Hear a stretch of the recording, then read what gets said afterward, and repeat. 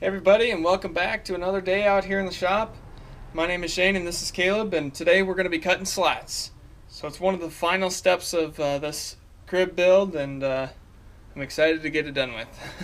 So what we're doing today is we're cutting the back slats. I've measured them out. I've referenced my drawing here. This is a little bit confusing, but so we measured it here from the center points of each of these slats, going out from the center outwards. And so I wrote down these measurements right here. So 30 inches is from the top to the bottom, and then we have plus the tenons, which are about a ½ an inch. So we're going to be cutting, we've already marked the first board, and we're going to cut all of these just like this, just straight across right away.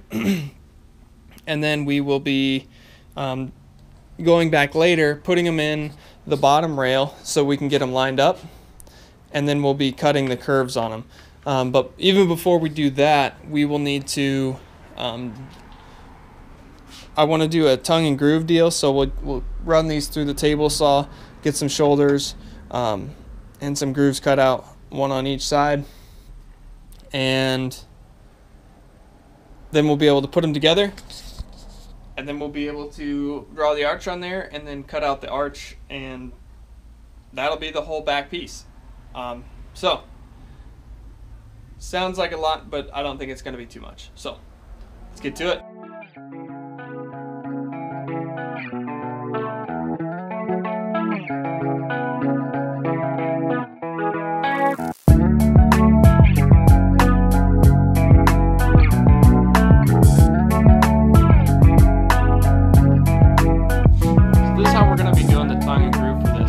I've got the table saw set up now, but what we're going to have is it's going to be 1/4 of an inch deep that we're going to be taking out of each board for the tongue, and then it's going to be 1/4 of an inch wide. That's what the tongue is actually going to be, and so it'll be 1/4 inch away, 1/4 inch left, 1/4 inch away, and they're going to be slotted in 1/2 of an inch. So it'll be a decent sized tongue and groove.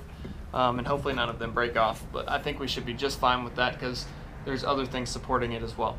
So I've got the fence set up to 5 inches away from the blade, and so we're going to do the initial cut on every single board that we need to do on the tongue side.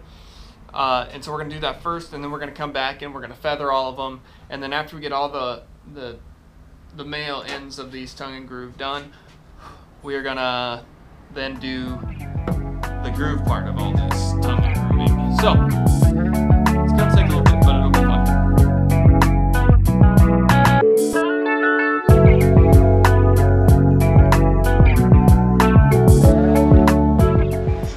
So we've come to the point where it's time for us to finally start putting these back slats together. What we've done here is, as you can see, we've got the tongue and we've got the groove. We made the tongue a little bit wider than the groove, or we made the groove a little bit smaller than the tongue, so we've had to take the 1906 Stanley hand plane, and it has been working like a charm. Like, you can't tell it really from here, but this thing is just, it's just smooth. It's working really well. It's really pretty, and so that's doing the job just right for us to fit these in here. And so we're going to be getting these things together, and then once we get them all together, well, I'll have to cut these sides down because it's only 3 inches or so that I need out of this board, so we'll need to cut this one off a little bit, and then the other side too, but that should be real easy once we get it all together, and I can get the exact measurement of where it needs to be so that it's centered. So this is going to be fun, kind of watching this go together and doing it myself, so I hope you enjoy. I gotta find a good vantage point. Straight up.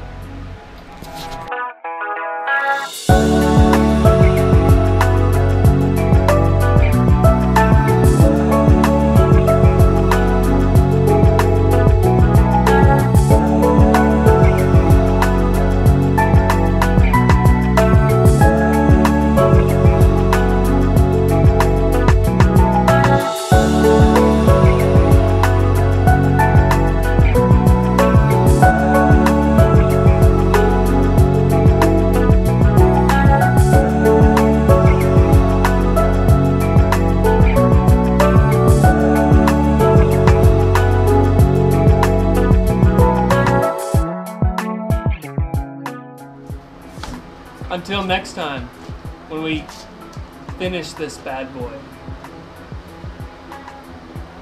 Yeah. Thanks for watching.